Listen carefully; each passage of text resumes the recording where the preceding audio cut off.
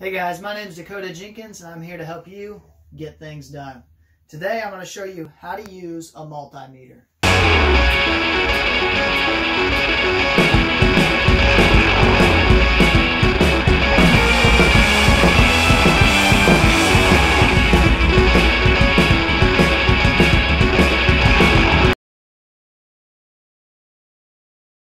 Okay, so starting off, we have the non-contact voltage detector.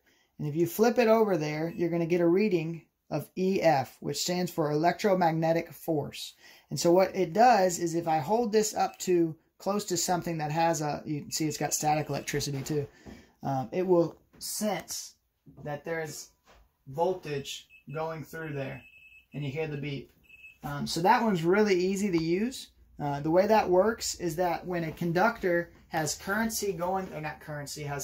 going through it, it produces an electromagnetic field around it. And so whenever you hold this up to it, it just senses that field. That's all that does. So the next thing you could do with a multimeter is check for alternating current voltage. So you go right here, you click over, and you see this is volt. It's got a little wavy line, and it's got HC, which stands for Hertz. You can turn that light on, and you can see. The really cool thing about this is when you're checking voltage, you can go right here to your washer. And I'm going to just unplug it so we don't have anything.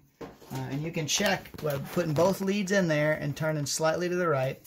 And you look, and you've got 124 volts. So you've got the good volts there. And then if you go to the ground, you should have, let's see, 124 volts. So right there at 120 volts. So that means this plug is getting the right amount of volts. You want your standard receptacle to get 120 volts. And then you come over here. Now, this is really cool because if you have a brand new dryer, and say your dryer, it's brand new, nothing's wrong with it, but it's not heating. It turns on, it runs, but it doesn't heat.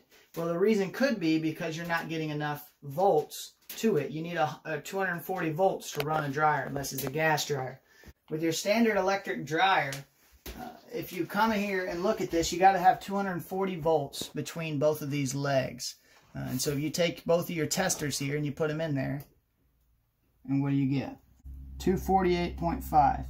So that means we're getting the right volts there. Now, if you were getting 120 or 124, anywhere in there, that would mean one of your legs is not receiving power. So what I would do at that point, before I replace this plug, was I would go to my panel board and I would just make sure that my breakers were working properly. Now this is a double pole 30 amp breaker right here that's powering my dryer. So if I go to that, I go to both legs, these are both hot legs, and I've got 248 volts. So I know that there's nothing wrong with these breakers. I also know there's nothing wrong with this receptacle, because I just got 240 again. So then I would say, if my dryer was not heating properly, I would go into it and I would say, well, then it's not hooked up. The cord on it is not hooked up properly because somewhere along the line, it's not getting 240 volts. And so what you could do then is you could plug that in and you could check where your plug-in was. I'd also check before you plugged it in just to see. The next thing you can do with a multimeter is direct current volts. So you go over here to this direct current, it's got a line and then little dots under it, and that's direct current. So say you've got a battery and you wanted to see if the battery was still good. So what you could do is you could take your positive lead here, is your red, and your negative, and just put it on there. And this is supposed to read about 1.5 volts. So let's go ahead and test that out. And we got 1.56, 1.57. So this battery is still good. And so that's a good way if you ever need to know. A lot of people will do this on a 9-volt battery rather than a small AAA battery. But, you know, you could even do it with this battery on for your drill or for your flashlight or whatever. And you got your positive and your negative. You see your positive, your negative terminals. And you can just stick them in there. And we're reading 24.31 volts. And what does the side of that say? 24 volt max. So that means we're getting the voltage we're supposed to. This battery is still good. And that would, if this is malfunctioning, I know it's not the battery. I know it's this. The next thing you can do on your multimeter, we got volts, we got the non-contact voltage detector, we got alternating and direct current volts, and then you can check your ohms, which is your resistance, which looks like an omega, then your dioid, which is a little line with an arrow.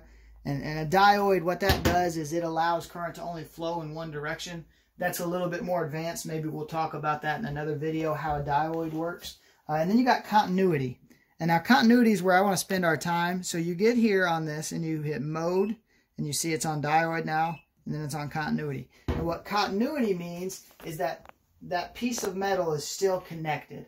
This is really good for checking capacitors, or for checking a thermostat, or for checking your heating element in a water heater, or checking anything like that, just to make sure that there's still connection, there's still continuity between the two pieces without actually having to pull that out. And so all you have to do with that is you just touch it on there, and you're going to hear a loud sound. And that means there is continuity between this piece of metal because it's still touching. If you touch the leads together, you hear that there's continuity. And so that's how that works.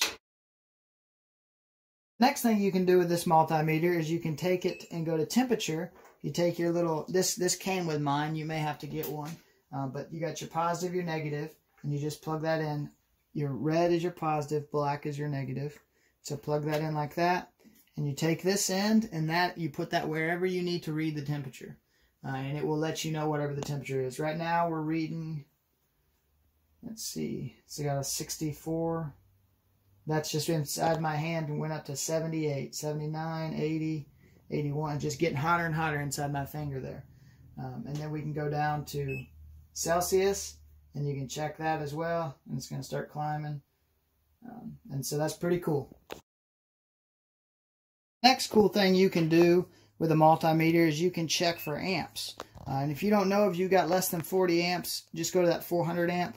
But I know that my dryer is only pulling on a 30 amp, so we're going to put it on this 40 amp. And if I go around, now be very careful if you're doing this, because these conductors right here are hot. And I'm wearing, I'm going to take my watch off actually. I'm wearing a rubber ring here, so it's not metallic. So I'm going to go around just one of these conductors. If you go around this one, you're not going to read anything, because it's got two separate current carrying conductors and then a neutral in there, which also can carry current back. So I'm going to go around this right here very carefully without touching anything metal. And we're reading 0.01 amps because the dryer's not turned on. Now if we turn the dryer on, Adriana, you turn that dryer on.